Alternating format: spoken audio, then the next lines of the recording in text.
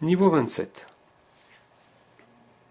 Pas grand chose à dire, un bloc de béton, 3 vases, enfin 3 cruches, et un fantôme qui passe, et si vous regardez bien dans ses mains, il a un marteau. Donc le but, ça va être de taper sur le fer du marteau, hein, sur la masse du marteau, afin de récupérer ce marteau. On y va, hop, raté. Voilà, vous voyez, j'ai tapé sur la partie métallique, j'ai pu récupérer ce marteau. Après cela, eh bien, on va le sélectionner, puis on va casser les 3 cruches qui sont là. Mais c'est pas suffisant. Il va falloir vraiment se fatiguer et puis casser le bloc qui est là. Donc on continue à taper, vous voyez, il finit par se fendiller, jusqu'à se fendre totalement en deux. Maintenant, je n'ai plus qu'à écarter ces 2 blocs qui obstruaient la porte et à passer au niveau 28.